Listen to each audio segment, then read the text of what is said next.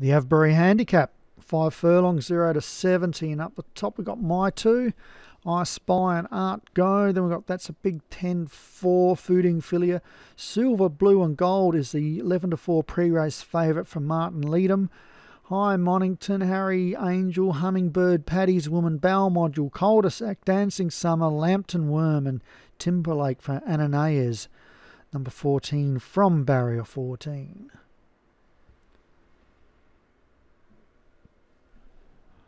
And they're racing. Well, jumping fast is Fooding Filia with Cul-de-sac. I Spy is up there, and also Harry Angel, Hummingbird, High Monington, Art Go.